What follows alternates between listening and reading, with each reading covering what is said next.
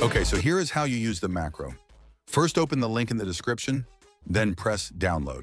Now search Macro Gamer and click on Setup MSI. Once you click on that, do the install process. Once you have installed Macro Gamer, open it. Then click on Load Profile and click on the Instant Lethal Dash file from the description. Now press Edit. Near the bottom right, you will see Binded to, and this is the key bind that does the Lethal Dash. Set it to whatever you want. Also, this tech is ping-based. You can change the 0.16 delay to be lower or higher. Lower if your enemy has good ping, and higher if they have high ping. However, I find 0.16 or 17 to be the one that works on most players.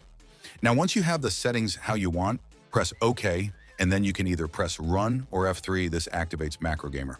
So while it's running, if you press the keybind, it will do the macro. To stop Macro Gamer, either open it and press stop or just press F3 again, and now the keybind won't do anything if you press it.